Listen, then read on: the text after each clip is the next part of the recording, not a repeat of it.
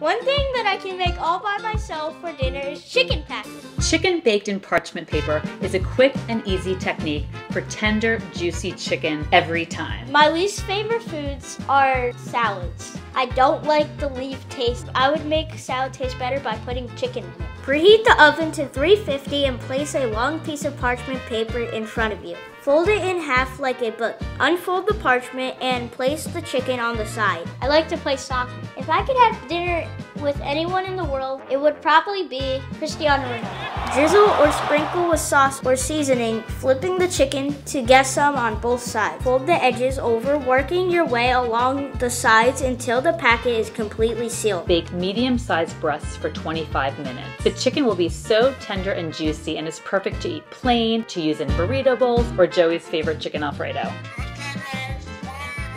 Joey and I totally think you should make this chicken at home.